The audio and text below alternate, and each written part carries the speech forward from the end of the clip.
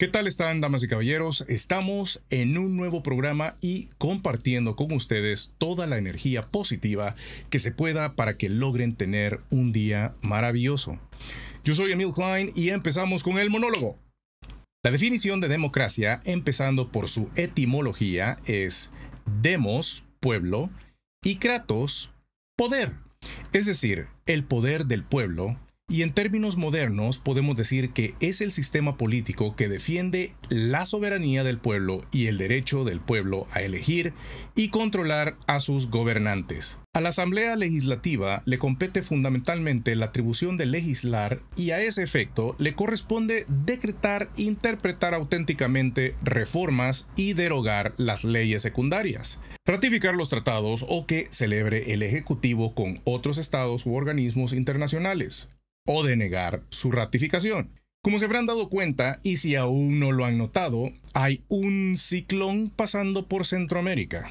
Pueden asomarse a la ventana para ver el chaparrón que nos está cayendo. Por lo tanto, la Asamblea Legislativa ha decretado emergencia nacional ante tal situación. Lo que me llama la atención son las declaraciones de cierta diputada que sí, cabal. Ya sabemos de quién estamos hablando. Así que mejor me voy a callar y les voy a dejar el videíto. La vida de las familias salvadoreñas es necesario poner a disposición los recursos para proteger a la población de inmediato. Por lo que este decreto de emergencia tiene sentido. Y tiene sentido también la autorización de poder hacer compras y contratos de manera directa. Tiene sentido porque son momentos para hacer política de Estado y ponernos a la altura de la situación. También tiene sentido esperar del órgano ejecutivo que se actuará con responsabilidad y de buena voluntad, de manera que este decreto no sirva para aprovechar los mecanismos de compras directas en este momento de emergencia para favorecer a amigos y familiares de funcionarios o comprar a precios inflados u otras prácticas irregulares o poco transparentes que hemos visto a lo largo de los años en nuestro país en los momentos de emergencia. No sé ni por dónde empezar. A ver, esta diputada se oye simpática al decir que cree que ella y sus amiguitos de oposición juegan el rol de Contraloría. Pero vamos a definir la palabra Contraloría. Puede ser entidad gubernamental destinada a la vigilancia y control de los gastos de la administración pública, o simplemente órgano encargado de examinar la legalidad y corrección de los gastos públicos. Claudita, es que aquí hay dos situaciones. Número uno, si te hubiera dado churrotaca porque el curtido de anoche no estaba bueno y te hubieras quedado en casita, aunque no hubieras votado, se habría decretado la emergencia. Y número dos, qué bien que votaste por primera vez a favor, pero estoy seguro que tu voto fue aceptado más que todo por educación y no porque represente algo. Ahora bien, Claudita nos dice: es necesario poner a disposición los recursos para proteger a la población de inmediato. Hasta allí vamos bien. Por lo que este decreto de emergencia tiene sentido, y tiene sentido también la autorización de poder hacer compras y contratos de manera directa. Vamos bien. Pero ya tiene un su caminito por ahí. Tiene sentido porque es momento para hacer política de Estado y ponernos a la altura de la situación. También tiene sentido esperar del órgano ejecutivo que se actuará con responsabilidad y de buena voluntad, de manera que este decreto nos sirva o no sirva.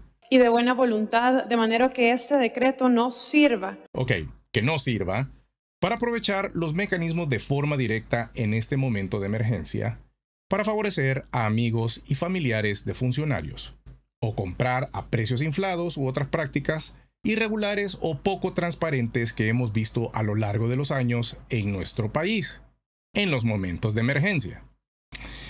Ok, dice que es necesario actuar de inmediato, pero a la vez que espera que no le ofrezcan contratos gordos a familiares de los funcionarios. Pero si es emergencia, no creo que el gobierno busque a una empresa afín a Arena o al FMLN, ¿verdad? No creo que vayan a decir: Y no, ve, si le damos el contrato a esta empresa X, que resulta que es de un familiar de fulanita, y que conste que no he mencionado a nadie apellido Recinos. No me vayan a malinterpretar. Simplemente digo que hay muchos factores a considerar y lo menos que hay es tiempo para lanzar una licitación y esperar a revisar ofertas, materiales, precios, etc. Sin embargo, Claudita tiene razón en algo. Sí, el año de la pandemia, una funcionaria se ganó la licitación con respecto a la compra de mascarillas. Y antes de eso, como que ya había sonado el río con la misma persona, y hace unos días ahí tenían a Héctor Silva denunciando que una persona había conseguido una beca valorada en $25,000 para la nuera de no sé quién. O sea, como diría Claudita Ortiz, cuando el río suena, buena sombra le acobija.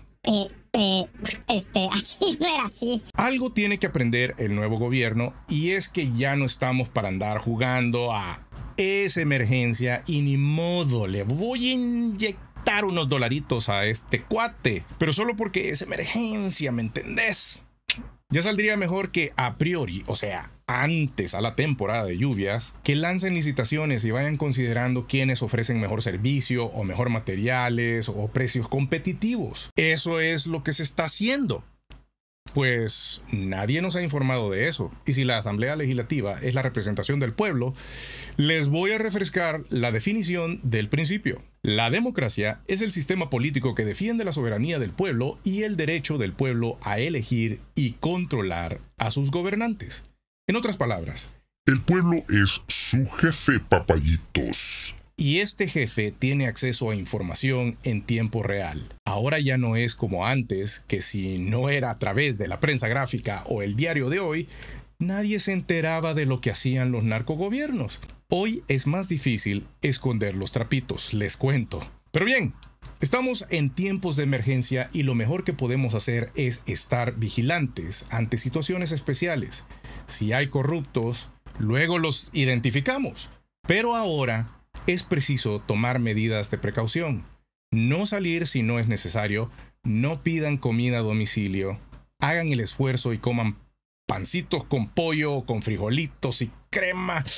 ¡Juela, ya me está dando hambre! Si usted vive en zona de peligro, ya sea porque el territorio es propenso a derrumbes o deslaves, si es posible, váyase unos días a visitar a la suegra. Y si la suegra vive en zona de peligro, no sean ratas y no la dejen ahí para enterrarla antes de tiempo.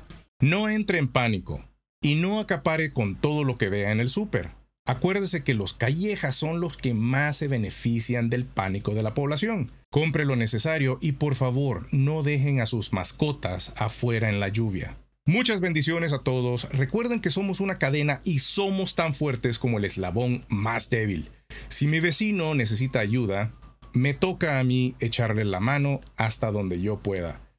Muchas gracias por ver mi canal. Recuerden suscribirse, darle like a todos mis videos, darle a esa campanita, compártanlos y nos vemos a la próxima.